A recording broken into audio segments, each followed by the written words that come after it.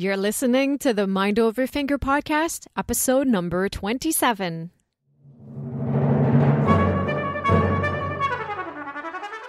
Welcome to the Mind Over Finger podcast, discussions on mindful music making, efficient practice, and building a purposeful career. And now, your host, Dr. Renee Paul Gauthier.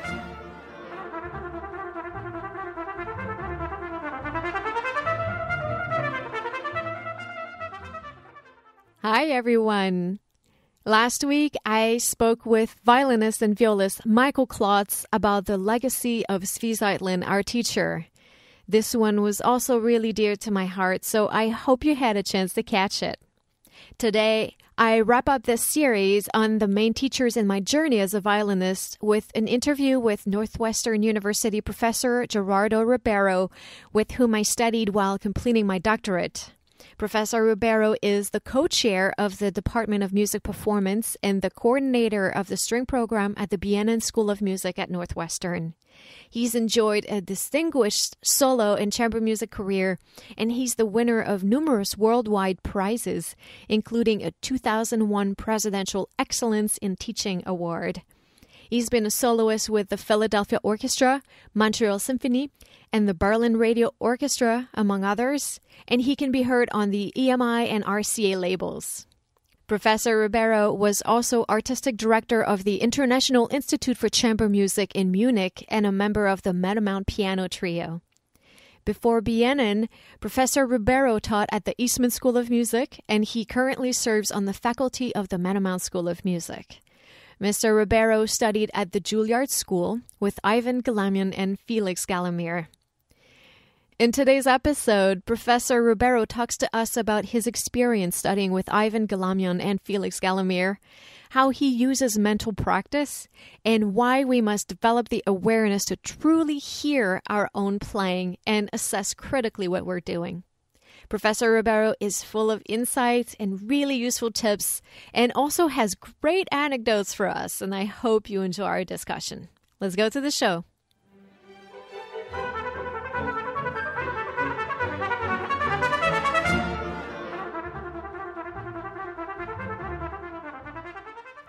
Professor Ribeiro, it's so wonderful to have you on the show today. Thank you.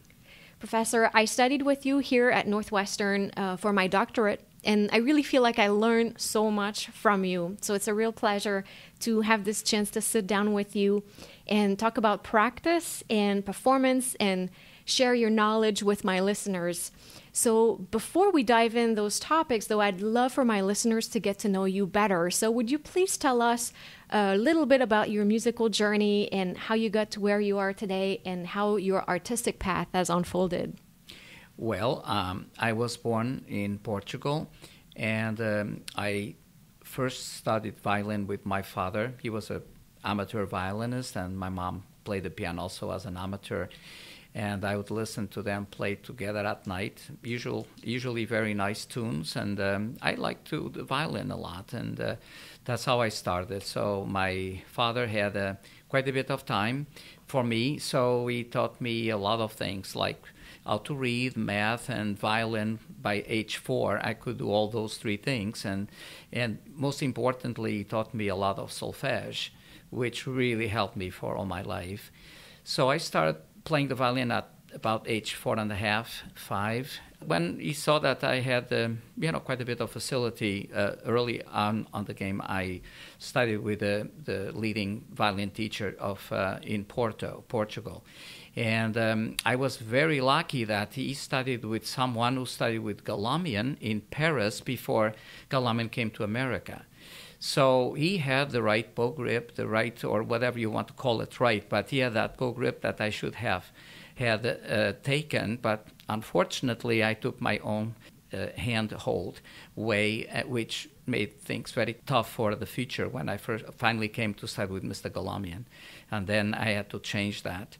But I, early on in the game, won quite a few competitions in Portugal, and with the help of a very fine foundation in Portugal called Gulbenkian, I studied for 2 years in Switzerland before I came to study at Juilliard with Ivan Galamian. Those years in Switzerland were wonderful because I was playing just now and then on the Festival Strings Lucerne, which was a great, great orchestra that recorded for Deutsche Grammophon and, in fact, for the archive part of Deutsche Grammophon, which was very prestigious. And so I played in quite a few recordings with the Festival Strings Lucerne. Actually even played a part on one of the four Vivaldi four-violin concerto. And then the great part, and I was very lucky, is that I would be on the road for like 7-8 days with people like Henrik Schering, Francescari, Rostropovich, and you name it, others, So it was great because there was nothing to do during the day. So I had a lesson with Francescati every day. So this was a wonderful thing at age 15, 16 to be able to be exposed to such a wonderful musicians. So when I came to New York, I felt like I was a very accomplished person until Mr. Galamian made me play open strings and starting all over again, which I'm very happy did. I finally got the bow grip I wanted. And my left hand was, I think, in pretty good shape. He didn't say much about it, but he was after me with that bow grip, which it was very hard for about a year. It took me a year to finally get it. And I think that's how long it takes when you really try to do something. Then I was studying with Mr. Galamian for about 5-6 years in New York. And at the same time, I studied with other people. I was very happy to being able to study with Felix Galamir, who was a great, great, great musician. So he was the man that really, really made me work very hard, much more so than even Mr. Galamian, because he was a perfectionist. Every phrase had to be done just right, and at the time it was very hard to understand what he wanted. And it took me about 5 years after I finished studying at Juilliard, after winning quite a few competitions, to finally understand what he wanted. And then, of course, that was a wonderful feeling. That's a wonderful journey. I love how you were exposed so young to all of these musicians that are, such legends for us right now. Yes, they were, I was really very lucky because today we have wonderful people. We have actually more people playing the violin and better than ever.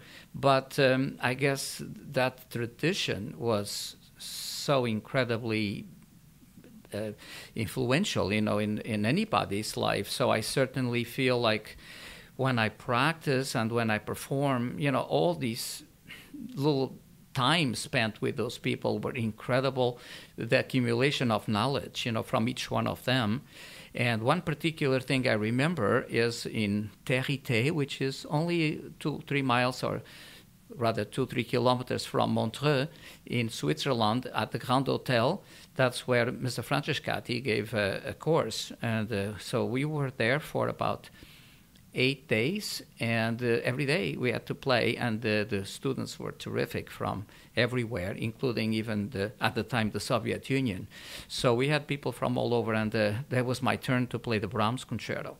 And that was after I knew him about 5 years before on those famous tours of the Festival Strings Lucerne. And Francescati said, I played the Brahms first movement, and he said, I'm so sorry, but, you're playing a wrong note.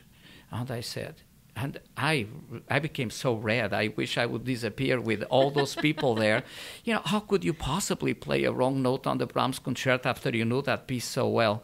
And see, this part here, can you play it again? And I did. See, it's there again. I said, what could that be? And they said, see, this E that you're playing is slightly flat, That's a wrong note. So that really made me think that I had to listen to every possible thing I was doing and not allowing anything to happen.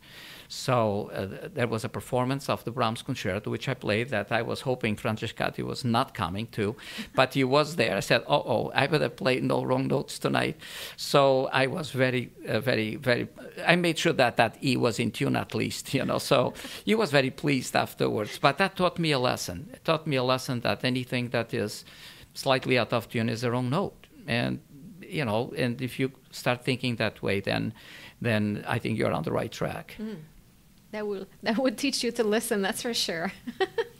And you mentioned Mr. Galamian before, and I find it hard to believe that anyone playing the violin in America has not studied with someone who either studied with Mr. Galamian or also studied, had a teacher that studied with Mr. Galamian. He is such a force in the North American violin school. So could you please talk to us a little bit about the experience of studying with Mr. Galamian and what he taught you and his philosophy, and maybe a little bit also about his methods? Right. Well, Ivan Galamian was a legend to me before I came to study with him. Even in Europe, he was extremely well known. And when Isaac Stern came, whom I got to know, I played for him several times. You tell the folks in Portugal who were helping me, my so-called sponsors there, the only place to study is either in Moscow with Oistrakh or Kogan at the conservatory, or in America with Ivan Galamian. So that's all he had to say. So, Isaac Stern was a very strong personality, so everybody took his words, very seriously. So I could not have gone to Russia. I wanted to, but I couldn't go because of political situations there with Portugal and Russia. It was still during the Soviet Union period. So the only option was to go to New York, which I did. And it was a sort of a drastic move coming all the way from Europe a long time ago to study with Mr. Galamian. But of course I knew all about him. So many people talked to me about it and about him. He was a real legend. So when I first met him, I was a bit intimidated because he never said anything. He barely said hello. And very short, he probably spoke for 1 minute in 60 minutes. The other 59 minutes you had to play. So I was not sort of used to that, but I figured that his mere presence inspired, a lot of respect. Even if you said all the wrong things, you would still be trying your very best to play your best. So I think the secret with Galamian was that I think all of us, before we go to that lesson, we would be extremely well prepared. There's not such thing as going there and not being well prepared and trying to play as well as you could. No, you really worked very hard. And you played as carefully as you possibly could. And then basically, and usually at the end of a lesson, you'd say very little. You'd say, okay. If you said okay, it meant it was very good. It was never, you play beautifully, this is wonderful and everything. So I was used to that in Europe. That's the way in Europe things are. It's in America that they stress always the first they stress the positive things and then the negative things. But in Europe was always the opposite. Everything was bad until, by the way, this was not so bad, this and the other. So I was used to that. So it didn't really bother me, but I know it bothered lots of my colleagues who are not used to this. So, but throughout the first year, I studied with him. I came late from Portugal the first year. I missed the beginning of Juilliard. So Mr. Galamian was so incredibly happy. He said, good, now you can practice. That's all you're going to do. You're just going to practice. So, and that's what happened. I started in November. That's when I first arrived. And from November until I went to Medamont the first summer, I worked with him in about 10 concertos. So I would play the first movement for the lesson. I'm talking about a big concerto. Well, Wieniawski, maybe Vuitton, and then, of course, going up the ladder there. I would play the first movement for the lesson and perhaps half of a Bach solo sonata. And second lesson would be the second and third movements and the rest of the Bach. And the third lesson would be the whole thing, the full concerto and the full Bach. So as you can see, there was not that much time to talk. You just had to play. And but I learned a lot, although I felt that at the end of 1 year, although I was doing a lot of things, if I came to think about it, he would tell me 2 or 3 things that if you really paid attention to made a big difference. But that's all you do. You never repeat to what he said, because you'd get upset if you did not get it at the first time he said it. So the combination of having a lot of respect for him, being very well prepared, and going through a lot of repertoire, I guess, was a very, very good year. So then, of course, I was very happy to complement his teaching with other people that I saw there, like Felix, Galamir, and I was very pleased that actually Mr. Galamian and Mr. Galamir were extremely good friends. And every time I had to play a sonata to go for the competition, you'd always say, go to Mr. Galamir and work with him with that. And he was right. He was much better doing that type of the musical ideas. Mm. But about Galamian, what I must say is that I think that what he did for you was, to get your setup just right, a setup that was as natural as one possibly could have. And with that natural feeling, you could actually play your very best because you would be playing the violin the same way as you would bend your knees when you walk. Everything seemed to work. The flexibility was there. The direction of everything was there. Even the breathing was right. You'd say you breathe here and then you inhale here and then exhale slowly here, and that always worked. He was a master of bow distribution. He would say things to you, maybe 2 or 3 things that would actually help on the concert stage for your entire life. Mm-hmm. As an example, you'd play the Mendelssohn Concerto, third movement, where you have the passage on the third page, I guess, when you have all those notes up bow and you have to retake your bow, mm-hmm. The pop, pop, pop, pop, pop, pop, pop, pop, forever. And, people would, of course, invariably lose a little place and go to the frog. So then Galamian would say, no, you are going to stay, not only are you going to stay in the middle, but you are going to gain bowing, and you are going to finish at the tip with the up bow strokes, retaking. So, and he demanded that you did that for the lesson, almost sometimes even for the studio class. So you do that, and you'll be very pleased when you do that. And for sure, in every competition, every performance, I don't think I saw any Galamian student messing up that passage, because they are so used to doing that. So it was very easy to remain in place to do the upper staccato. Things like that, or second movement of the Mendelssohn Concerto, the very long high C, that you have to do 7 beats there. Mm-hmm. So you'll be playing, and of course you'll be counting silently in your head where you're being. And then when you think it was 5, Galamian would start out loud, 4, 5, 6. You'd add always an extra beat. So you already knew that you was going to do that. And mm-hmm. sure thing, every time you play the performance, again, I don't think there is a Galamian student that does not remember that note actually possibly has one more beat, so you better save your bow so that you don't run out of bow. Things like this, yeah, he did so many things like that if you are very serious with what you are doing and you put 2 and 2 together, it really helps you, for your life, for your entire life. And another thing he did was that when you really did a good job, he would say, that's it, that's all that counts. Nobody else matters. You are the first one that matters. You go to the concert, and if people don't like it, it's too bad for them, because you did a great job and you understand what you are doing, and if you feel you did well, that's what it is. So he was also incredibly nice when you would go to a competition and you would not win anything, and you'd come there and you'd never say anything or said, oh, that was very good. How did you play? I said, you played I thought I played well. I said, well, that's what counts. Bravo, wonderful, this and that. On the other hand, you could go play with the Philadelphia Orchestra, as I did, and you came back and you would say, oh, how was it? I said, oh, it was very good. Oh, that's good. Okay, now let's go on. So he never really complimented you when you won a big thing, and he never really put you down when you did not. Mm-hmm. So if you're, I guess, sensitive enough, you can see that was a very good feeling, so, and a positive feeling. I also found that he was a very sweet man, in deep down, and he really cared for his students, even if the appearance that he didn't really care, but he really did. So, yeah, I enjoyed my years with him. And again, complementing that his teaching with other people that eventually you study with as well, I think was a very good combination. And when you're saying that he would say something one time, is this that the student would then go and practice until they got it right?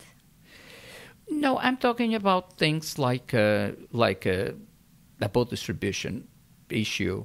if you were playing without really thinking or being aware of what you were doing, and you really were making a stupid mistake, it was really not smart, then you'd get very upset because you felt that the student was not really paying attention. So we are in a business that only the first time counts, and everything has got to be done right the first time. And if you're going to repeat it 10 times, each time is the first time. And you should not, just think because the first time was fine, I'm just going to repeat this for the sake of repeating. It's wasting your time because why? Just wasting really time. Might as well practice something else. Or if you're going to practice, pay attention 10 times to make sure that, yes, each time is that way. And then retaining that. So I think he was upset if you did not retain something that he said or something that was similar that you should deduce that it would be that way, and you were not really doing it. So I think that's what it was. That's one thing that's really interesting for me to hear you say this, because I really get that sense too in your teaching, is how, because you were saying how Mr. Galamian wants to really raise the awareness, and I feel like that's what you do as well, because you always want us to listen really well and pay attention and be very mindful of what we're doing in the moment. That's correct, yeah. And you learn with your mistakes, and I certainly learned with my mistakes. I remember going to competitions where I felt I really played well, and if I did not win first prize, I would say, maybe politics, maybe this, maybe that. I said, wait a minute, I'm not going to do that anymore.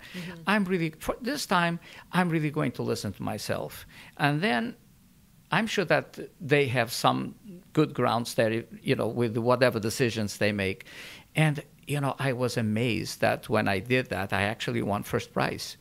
And I said, if I did not do that detailed work and listening to make sure that indeed everything was just the way I wanted, and I hope that what I wanted was correct, then the level of the performance was so much higher. So I said, look, if they don't give me the first prize this time, I'm not even going to get upset because I'm happy that I did what I wanted to do. And another thing I used to do that was not very smart was, before going into the stage, I'd be playing. I thought everything perfectly, put a lot of energy into it. So when I would go to the stage, I still play well, but not with the same energy I had before I went to the stage. So I said, you have got to save yourself for that. So the best thing is to really prepare yourself mentally. And as long as your fingers, you practice 5-10 minutes to make sure that your fingers are warm, and probably not even the piece that you're going to play. Anything, just play a scale or arpeggio, some double stops or anything to feel warmed up. And then relying completely on your mind. And of course, if with the preparation for whatever you're playing a piece that you know so well, it's you can almost close your eyes and and the car drives by itself, which is not a good idea, of course. If you have the muscle memory for it, and then playing it by ear, you can look at outside the window and see that beautiful tree. You don't even know what you just played. Was that the Brahms I played, or was that? I cannot even remember. So that's not a good thing. You're relying completely on your muscle memory and playing it by ear. And but on the other hand, it's not good either to be being so incredibly precise with what you are thinking, because you could actually get also confused. So the best thing is to have a good awareness of where you are, what's happening, and where you're going, and not to project too much ahead or think of the past. Even if something not so good happened in the past, that's past is past. Just trying to get the performance to get better and better. And on the other hand, if you're really very nervous, your best way of calming your nerves is, no matter how difficult it is, like you play the Sibelius concerto and you don't make a mistake from the very beginning until the first tutti. If that happens, then you feel fine for the rest of the performance. You shouldn't feel too fine because something can happen, but at least you're not sort of apprehensive, which could cut a little bit into the fun of the performance. This is great, and I also love how you were talking that Mr. Galamian put so much emphasis on not so much the result, the outside results, but more about how you played and how you think you played. This emphasis on the music itself. And I think that's wonderful. You know, one of the things that I really loved about your teaching, many things, and earlier you talked about accumulation of knowledge. And I really feel like for me to come study with you after undergrad and master's and professional experience, it was such a wonderful complement to everything and really pushed things even further. And I think that a lot of it is because you are so wonderful at explaining things very clearly. The explanations are so clear and it makes so much sense, and you are pushing us to listen, as you mentioned several times, always. And what I see in your teaching philosophy is to think so much in terms of efficiency on the instrument, to make things as easy as possible and get the more results. So for someone who's never studied with you, can you tell us in a nutshell, what do you think is a good way to practice? How should students approach practicing? Well, actually, before getting there, I just would like to mention that it is so incredibly important that you feel comfortable when you play the instrument.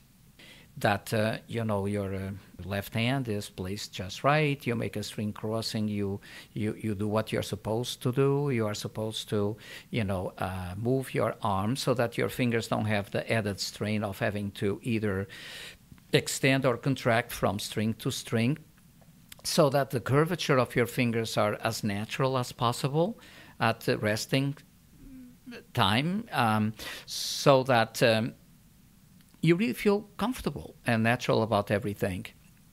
Because if you feel comfortable and natural about all these things, then you can really concentrate on the music that you are doing. I mean, I see so many wonderful students who play beautifully, but if you look at that bow grip, for instance, or the left hand, or something that is not so good, I said, this poor person must be working so hard to get these results, because it's not natural. It's just simply difficult. There are the people that make a bow change, and instead of following the direction where the arm came from, they go always on a vertical movement at the bow change. I mean, where does that vertical movement come from? You don't play up and down literally vertically, you come horizontally. So when you make that bow change, that motion that you are going to do is more a lateral one, sideways than up and down.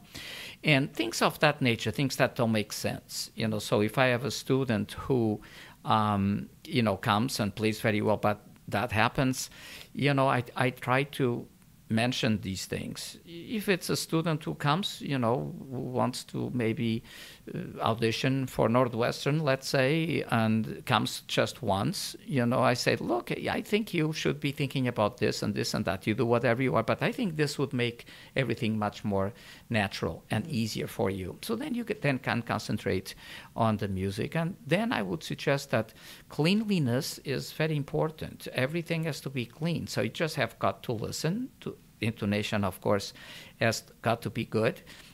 Things get in trouble when the very first note is out of tune, and you have to make sure that that note is in tune. That famous C on the Brahms concerto, obviously I was not listening to that. Very important that, because the intonation is how you relate the last note you played with the one you are about to play, and so on. And then you have the student that for everything, wherever they go, they bring a recording device. Said, why are you going around with that recording device? You know very well it's not very good. Why are you even wasting time listening to that? I don't care if it's terrible or almost there. When you feel, I really think everything is there, then tape yourself and then see if indeed it is as you think. And not wasting time even with that. And some people never record themselves. They should, So I think, and I've been doing I did solo playing for like 10 years, and then I started teaching. And when I first started teaching, it was very hard because I couldn't understand why someone couldn't do something that obviously to me was so easy. But I looked around, I saw my friends and very well-known people that actually were teaching too. I said, well, I better get interested in this and try to help. I always really wanted to help people. And so then I really started going down to their level and see why, something was happening. Of course, sometimes, obviously, they were not paying attention. And in that case, I really lose my patience. I said, okay, look, go either look for someone else or else you have got to understand what I'm saying and do something about it. I cannot do it alone. You have to help, And but then when they are trying, then no matter how much difficulties they have, I'll be there to help them because why not? That's my job. And I enjoy sometimes bringing someone who is really not very good to start with to a great level of playing. That's what I've been doing for so many years. And as long as there is good cooperation on part of the student, I'm all there to help them and trying to think of maybe even new things to help them. I think that one big problem is that, like I did, I remember that. I said, my goodness, I practiced slowly, the second page of the Tchaikovsky concerto, when you go ta-da-da-ta-da-da-pa-da-da-ta-da-da-ta, and you practice for the intonation and you do everything and everything is fine. And actually you can play it in tune, in tempo, but it sounds like an etude. Mm-hmm. So I always felt like I did that many students, when it is slowly, it's supposed to be boring. Mm-hmm. And just to practice intonation or this or the other, string crossing, whatever it is, which is natural, and one should be doing that. But what I feel is that most people don't practice the performing of a piece at a slower tempo. Mm-hmm. They only practice at a slower tempo. They never sort of perform it at a slower tempo. And one of the things that really helped me immensely is to performing the piece, whatever you're going to play, at a slower tempo. There was a time that I would be filling in for someone or playing the Tchaikovsky concerto here or the Brahms there. So these are pieces I played probably, 50, 60 times with orchestras. But if you don't play them for a couple of years, mm-hmm. Then you better practice a little bit. I think I could still go there, pick up the violin and play it. And I don't think it would be, I think it would be good. But I was not sure. So I would not ever go to the stage not being sure. So what I would do, and what I usually do, I get the metronome and I start practicing the piece at a slower tempo, really slow. It might take me 3-4 days to get to tempo, but when I get to tempo, it's ready to go to the stage and perform. So 4 days is not so bad, and rather than, trying fast and go slow, and then again, this passage is not so good, let me try this. So that on the long run, I think you lose more time. So, and then stopping the metronome at a given tempo that is slow, and do it, with everything in it, just as if you are performing it. This has helped me so much. I have tried it with quite a few students and with great success. Mm-hmm. So, most students, or most of us, including myself, when we practice very well. Now I'm going to play the Brahms concerto, and you think it's going to be beautiful because you practice so hard, and then you find it difficult to keep that good level, high level of playing, and it's, I think, because you never really try to do that at a slower tempo. Mm-hmm. Bringing everything in, the interpretation of it with the technique, the cleanliness, the intonation, you name it, all the things that the sound, the bow distribution, everything. And that's what I do when we talk about mental practicing. I mean, I don't want to be practicing for 5 hours the day I have to perform in the evening. Mm-hmm. So I can save my fingers, my arms, my body. I can lie down. I can even put the TV in the hotel room without sound, mm-hmm. and I can be playing in my head the whole concerto. And when I do that, it's not just the notes. No, it's the bowing, the fingering, the positions I am at, and so that when you go to the concert, nothing really should go wrong. Mm-hmm. It might, but usually it doesn't. So, and I think that is a security that you have to have. Mm-hmm. And I think it's good first to try that, not with a concerto, but maybe with a piece, so that you can see, you're going to go to the stage to play a piece. You'll be there for 5 minutes, 10 minutes at the most. And that is a good thing. That's what I do, for instance, with my students when they go to Meadowmount every summer. I mean, that place is so incredibly difficult to perform. I was more nervous to play there than as soloist with the Philadelphia Orchestra. I literally was. I was scared to death. The first time I had to go there and play on that stage, I thought that was an awful thing going to happen. Thinking about that date is like it was a death sentence, It really was. I mean, I was obsessed with it, because it had to be right, because if it was not right, all those other kids, 200, would be there. Okay, it was that atmosphere. So, and if you would go there and you played it just right, then you felt so good. That performance gave so much to you. Then anywhere you'd go, you'd feel so much more comfortable. Mm-hmm. I was very comfortable when I played with the orchestra after playing that same thing played Sibelius Concerto at Meadowmount 1 week before I went to play for 10,000 people with the Philadelphia Orchestra when I was 20 years old. So I actually felt more comfortable playing with the orchestra than at Meadowmount. I mean, it's ridiculous, but that's the way it was. So my students now at Meadowmount, I feel that they are very scared. I know that. They don't say sometimes, but they come to me, performance is tomorrow, and they say, okay, you'll be fine. Just go there, do the best you can, And so if it is a first summer student, I never really put them there to play a concerto or a long piece. If they are really novices at this, that are not very experienced, I would put them playing maybe for about 12, 15 minutes, where they can play two pieces. They can play a slow piece and then something challenging.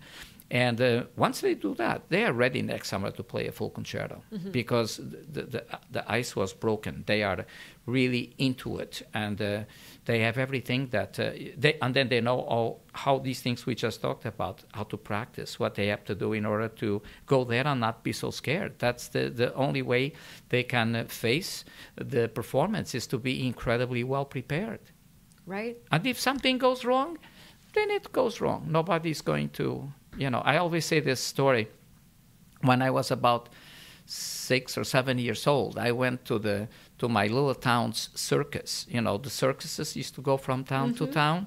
And then in the trapeze, you'd see those people going back and forth, making acrobatics there. And then you have to time very well how would you jump from one place to the other so you could hold on to someone's feet or hands, whatever it was. Because if you didn't, you die. Because there was no safety net underneath. And when I saw that, my goodness. Or in the circus, the circle that goes around with someone there and they throw knives and it goes, without touching those people. I mean, this is ridiculous. I told my students, look, at least if you miss, you will not die. Yeah. But other than that, you should feel like you would be on the circus. You cannot miss. You just have to do everything you possibly can not to miss. Mm-hmm. Yes. There's so many great things in what you said, as always. It's so true that sometimes we practice slowly, but without the emotion, we're not thinking of the sound, and then it doesn't translate as well in tempo, that's for sure. And one thing you mentioned, and that I feel you are so great at, is mental practice. And that's difficult. Mental practice is not an easy thing to do.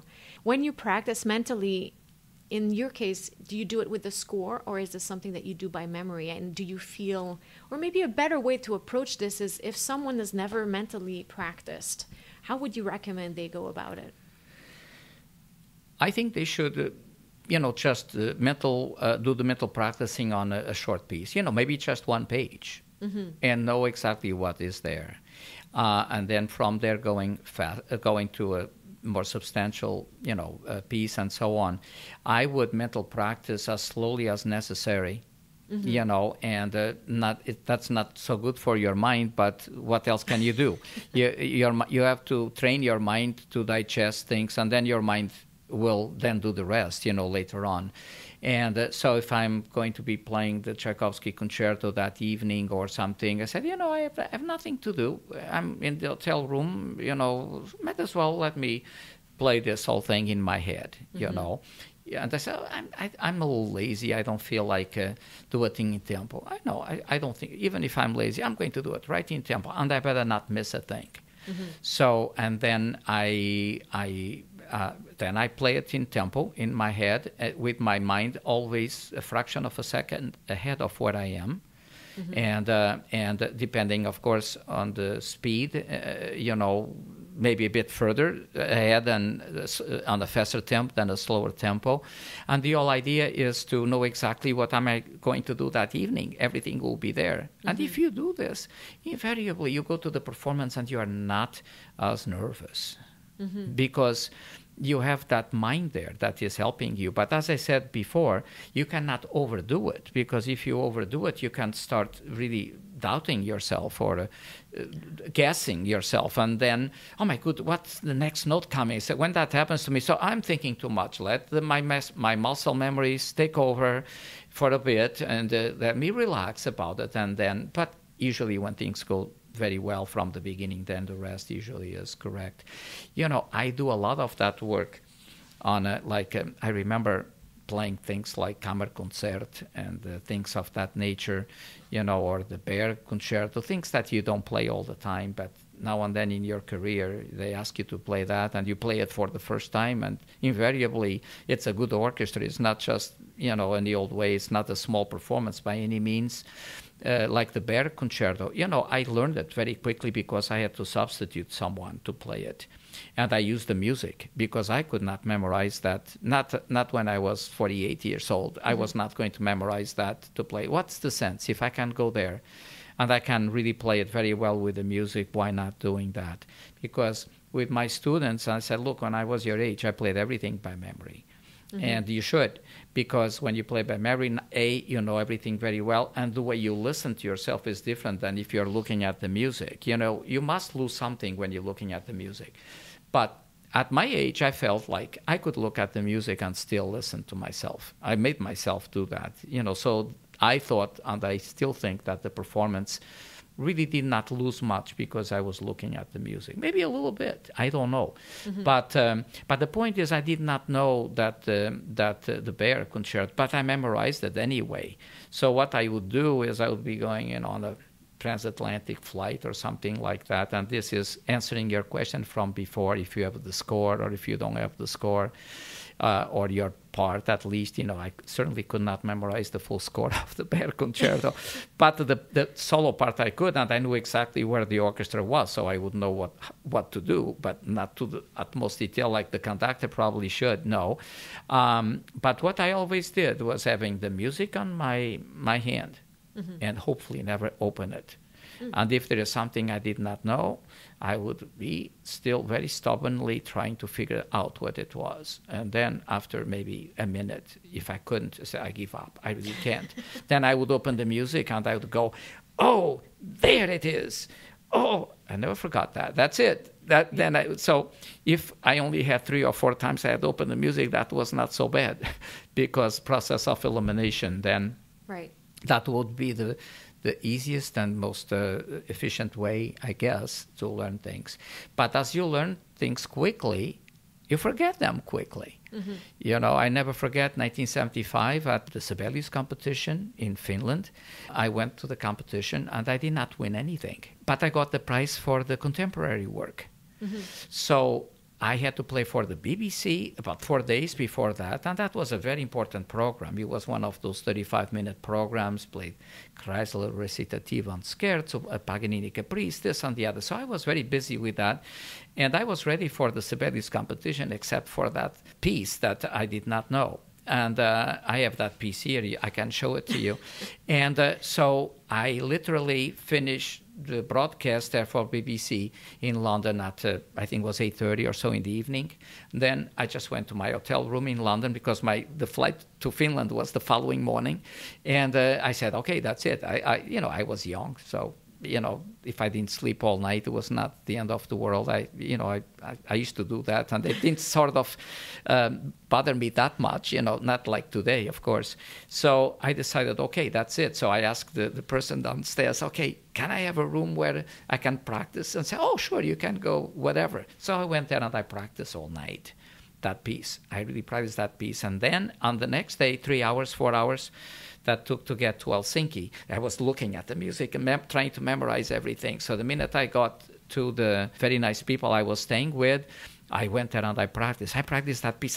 That's all I practiced. I didn't practice all the other things that I knew very well, Tartini Devil's Thrill Sonata and Sibelius Concerto, obviously, and all those things. So that's all I did. I practiced that piece because I had to play it. What was I going to do? It would be a scandal if I wouldn't play that piece, I memorized that piece, and when I was supposed to play it, about 5 minutes before I was about to play it, so I told the people there that were calling the candidates to go to say, please don't call me until about 2 minutes before I go to that stage. Can you please do that? And then he said, okay. So I practiced that piece. I could actually play it all the way through, just barely, but I could. So, okay. And he said, oh, it's time. Oh, okay. And I was still playing on the corridor as I was going to the thing. I just stopped a little bit to get in and went there, played the piece, and I actually won the prize for the piece. So then they wanted me to stay to play that piece for the finals. How in the world could I play that piece for the finals? As I learned it, the next day I didn't even know it started. Because it was so quick. That was a real muscle memory, playing it by ear type of thing. I did not have time, to analyze anything. And just went there. I was lucky that I was able to play it. I guess so well that they gave me the prize. I mean, that I would be very happy if they didn't give me the prize, because then I'd be done with it. But then I told them, I'm sorry, I'm not going to stay for the finals, because I just did not want to go through all that again. I still had another 3 days to prepare it, but that's just to show what we all can do. It's just an amazing thing what we can do, things that we don't even know. I think we probably are operating at maybe 35-40% of what we actually can do. That's what I tell my students. Some of them, I think you are operating at 5% of what you can do. Just think about it, do something, and then you'll see you'll be able to do so much more.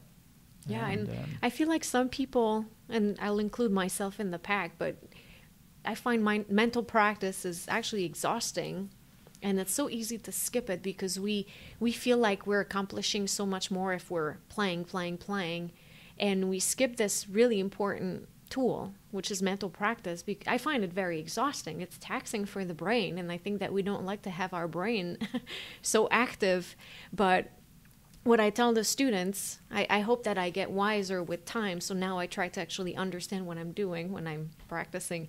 But it's like having several set of spare keys. So the muscle memory is one, and then understanding what you're doing, what's on the page, is also another set of keys, so that if you're on stage and your muscle memory goes, your brain is right in the moment. Your brain knows where you are and can jump in. Or the opposite, if you're having a memory lapse, to have the muscle memory take over and just keep going. But I feel like sometimes we neglect to have the whole spectrum, the whole picture, both muscle and mental. Yeah, I think that also, as I mentioned before, and then you commented on my having all these wonderful contacts with all these wonderful people. I saw Francescari having a memory slip. I saw Grumio. Grumio also was one of the people that played with us. He played the Haydn C Major Concerto, which was one of my favorites. He has the most beautiful recording of the Haydn C Major Concerto. And can you believe that he actually had a memory slip on the second movement, on a beautiful line, thinking he really was going there for like 3 measures all over the place, and then he found this way and he played. But then on the other hand, you'd have someone like Henrik Schering.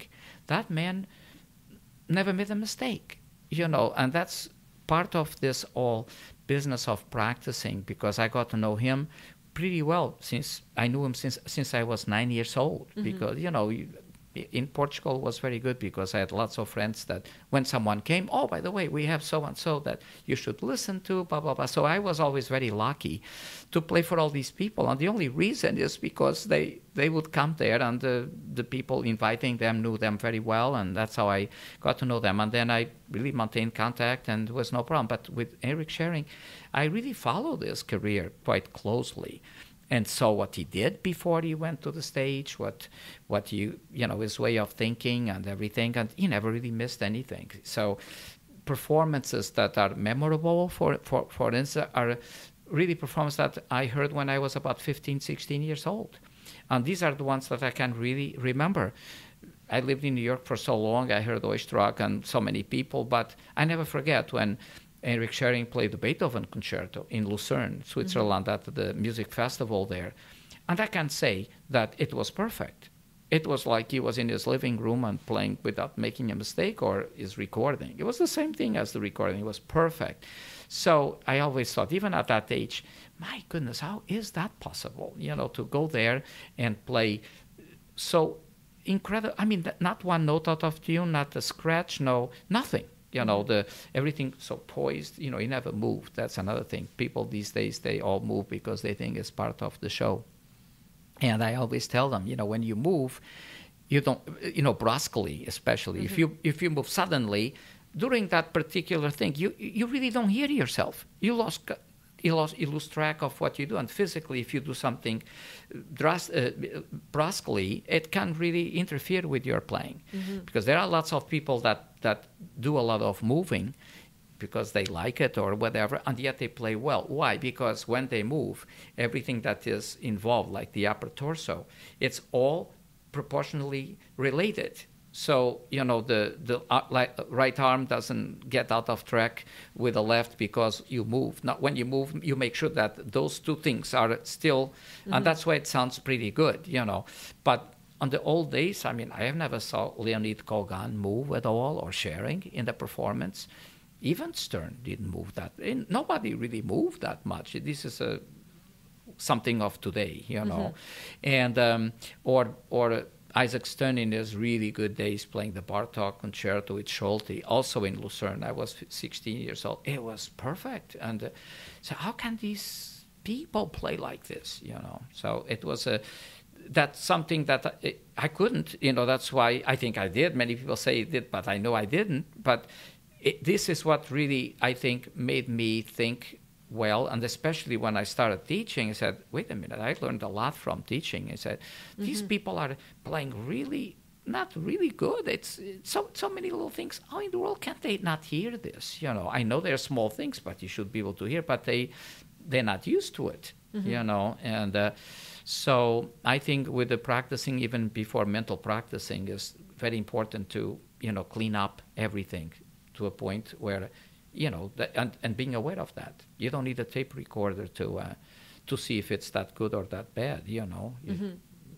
And another thing that helps a lot is when you start making CDs. That's the ultimate thing. You learn something, and you learn a lot then. All these things that you already knew. When you go there, then, oh my goodness, I'm not even doing nearly what I should be doing. Mm-hmm. Because you make like 4 takes, and each take should be acceptable. But there is one that is special, that note or that little phrase, and then, of course, that's the one you're going to choose. But if you make quite a few CDs, I made like 10 or 11 CDs of different concerti, then you're really going to even learn how to practice even better. Then you have to be really efficient. You mm-hmm. cannot just waste your time and everybody's time when you are making all those takes. Yeah, all comes to how well you're paying attention, right? Absolutely.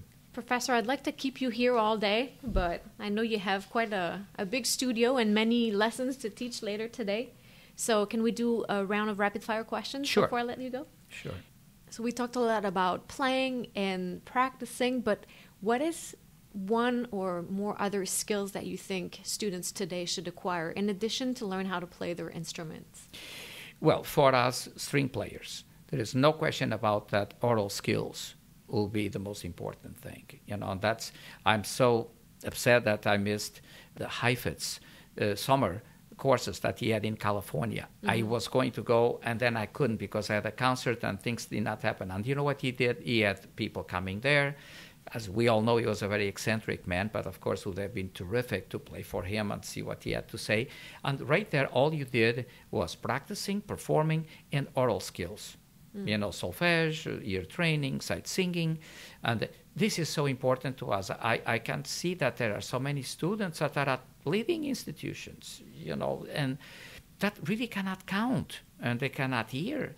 And good players, and it's amazing to me. And said, are you doing okay in our skills? Oh, I have A's. Oh, only A's all the time. How could that be? I said, go to that. I don't know how they do it these days, but go to that listening lab, and drill and drill and drill, intervals, sing them before you hear what the real thing is, what the interval is, and really try to really get into that, because it would be such a plus, for string players to be more aware of rhythm and intonation. Aural skills, that's a great one.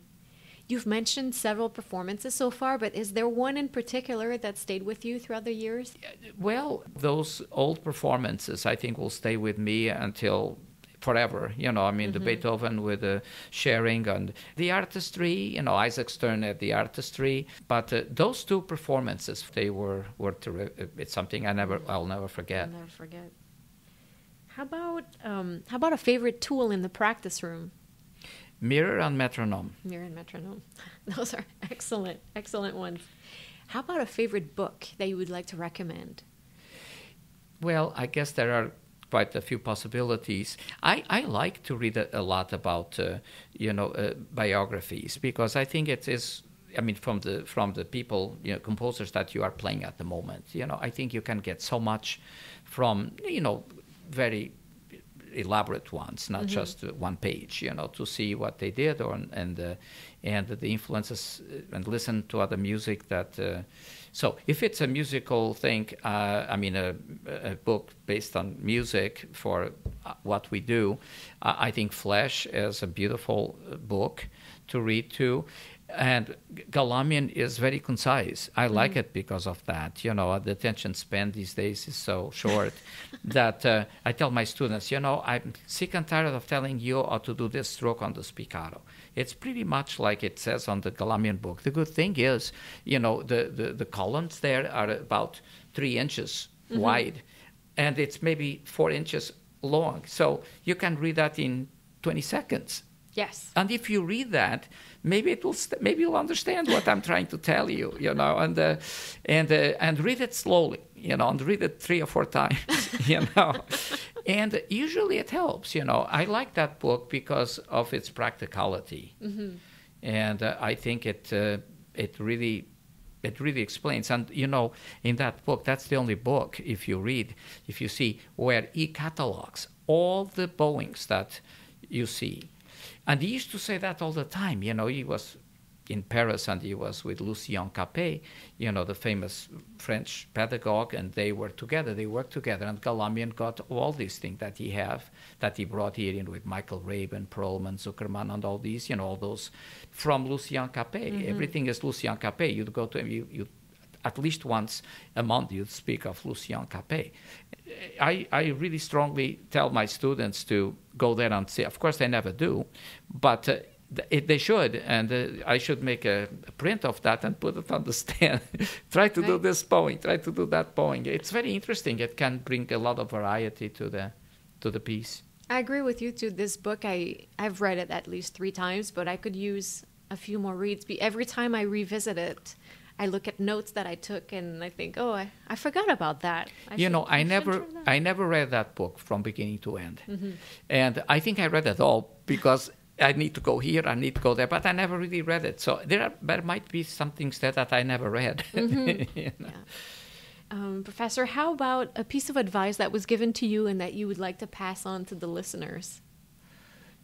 I think what I would say is as you sing, and when you sing, most likely you are going to do everything naturally if you know what you are doing, right? So if you sing and you do something naturally, you are thinking maybe 1 or 2 things.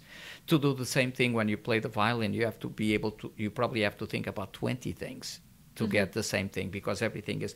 So I think the piece of advice was, I think it was the concertmaster of the Concertgebouw Orchestra about 20 years before, where he was one of the judges at some international competition, and then we had all these big reception afterwards, and I happened to be sitting next to him. So he came to me and he said, "Do you know that you play out of tune?" And I said, I won a prize and everything, in the competition. He said, "Really?" I said, I was stunned. Nobody ever told me that. Yeah, it's so tiny, but when you play, at some point when you play a note is slightly off, and then you play in tune the rest by that note that was slightly off. And I mean, of course, the dinner and the reception and whatever they had, I didn't care for. I certainly was not even, happy with my price or the reception or the nice food and all that, because I was thinking, why that's a new one. Imagine someone telling me that I'm playing out of tune. I remember that from Francescari. I said, again, So it was so tiny, and then he came to Northwestern to give a master class. Not at my invitation, someone else invited him here. And so I told him, do you remember about 12, 13 years ago, you told me that I played out of tune after the notes? And he said, oh, I did. Oh, I'm so terribly sorry. I said, no, I'm very happy that you said that, because I really recorded myself. And I really was, just a concert that I played prior to her telling me that. So, and I think it was the Sibelius Concerto, and I literally spent hours and hours and hours looking for what he was telling me, if it made sense. And I think I noticed something. Mm-hmm. So I really think I noticed something. And, if he said that, it must have been true, but nobody ever told me that. Mm-hmm. So I said, may I play something for you? And then he said, oh, sure, I'll be happy. So I play for him. So do you notice anything now? No, it's just right. But, I lived with that for 12 years until he came. See, these are the things, the best advice is if someone tells you something, you don't say, oh, he doesn't know what he's talking about, or, this and that.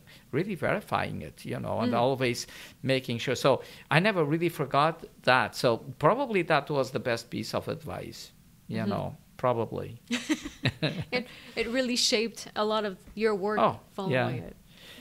How about a quick actionable tip that listeners can implement today in their musical lives? They really should tape themselves to see indeed what might be wrong there, and one thing that happens, is like, when they play Bach fugues, invariably is always a problem there and a piece of advice to do, and either they crunch those chords too much or maybe not enough, depending how they want to play Bach. Of course, these days anything is possible, and you have to sort of accept how people feel, and as long as it is well done, then it's fine.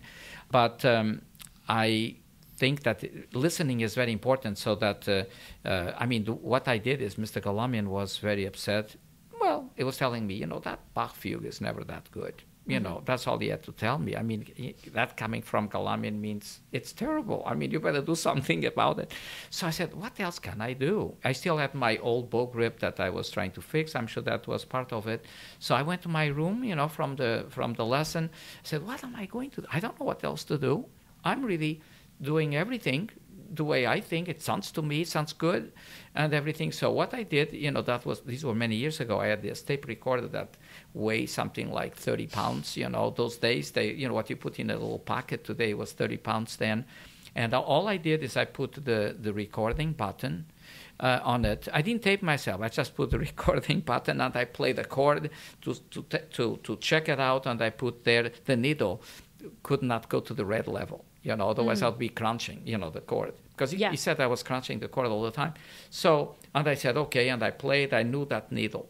I knew exactly what I was. So the needle, the most would have been that. So then I played the fugue looking at that needle from the beginning to the end. So it was, pianissimo, piano, mezzo, whatever the dynamic range, and I knew exactly where that needle would be. Oh, here I want this, I want that there, and I look at that needle as I played, and I could notice that my arm was really different, and actually I could see that it sounded much better. That needle never went to the red thing, because it almost did, but it never did, not once, So I went to Mr. Galamian for that, saying, that fugue is wonderful today. What did you do? Of course, I could not explain that to him because he was hard of hearing. And he was, and he would never pay attention. So if I said, oh, I had my tape recorder, they said, yeah, okay, fine. He didn't really care. He was happy that I actually did it. But that's what I did as a student. So I'm hoping that students these days would think a little bit for themselves and inventing things. Mm-hmm. Because those days, I don't think the teaching was as good as it is today. I mean, everywhere you go, I think the teaching has gone, the quality of the teaching, generally speaking, is so much higher than 30 years ago. I think the teaching became so incredibly good. It's the students now that we want to take advantage of this good teaching.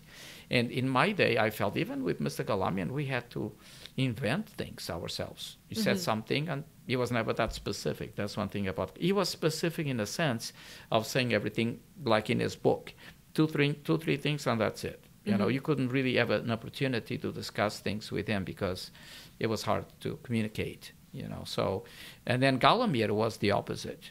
You'd say, don't you know there is a million ways to start that note and finish that note? I said, yes, okay, I think I'm doing it.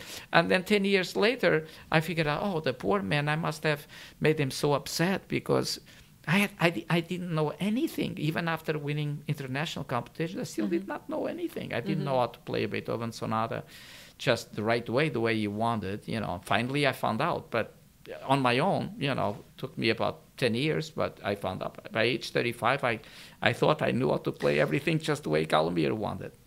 It's so important. You said it earlier, too, in the interview when you were talking about how you need the collaboration of the student in their own learning experience. And it's so true. I think that sometimes we wait for the answers to come from outside when we really need to dig deeper inside and figure it out for ourselves. So to see the teacher as a guide that shows us where to go, but we need to do the climbing ourselves. So it's very important. It's very important that we reassure things, but we expect at least some work from the student. Otherwise, if we see that the student either does not understand, then we teach it again. I'll do it as many times as necessary.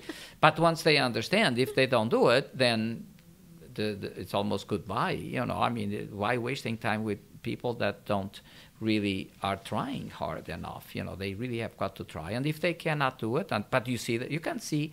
If I always tell my students, look, there is not such thing as right and wrong. You know, it would be great if you all played the right things. Then I will not have to waste my time or spend time.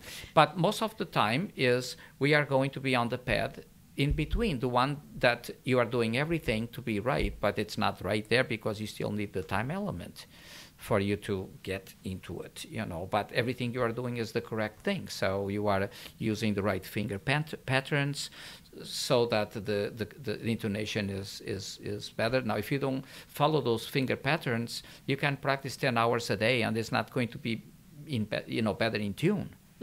So if they really do their work, then it's a pleasure teaching, even for people that are not necessarily terribly talented. You know, the ones that are very talented, you say twice and they do it, and the ones that you have to say 10 times, and it is better. And better is the where most students are. It's the better until it's perfect, until it's really good. So, but if there is no better, then it is, I think, very upsetting, you know, to teach. You know, you come home at night and you are tired from people that are not doing their work, you know.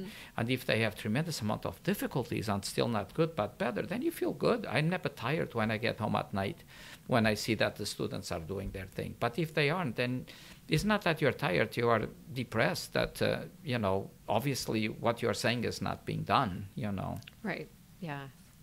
Professor, as always, you always have the great insight and so much knowledge, and I'm so grateful for everything I learned from you, and very grateful that you're on the show today. So thank you so much. Thank you, and it was a pleasure teaching you. And after the 2 years that we spent together, I thought, and when you came the third year, or I think it was the end of the third year to play, I remember the Strauss Sonata and you know, that program, and it was such an incredible progress. And the good part is what we were talking today, you know, we listen and the recording, I'm sure could be almost a recording, which is precisely what we all want, you know. And I think it had the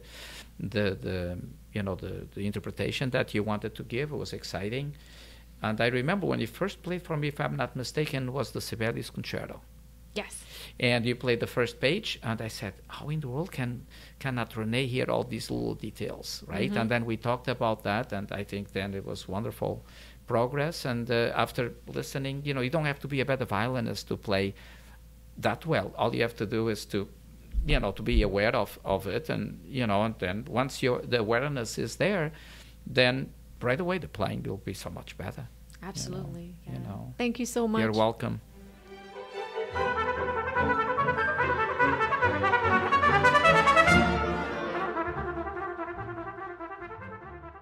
Thank you guys so much for listening.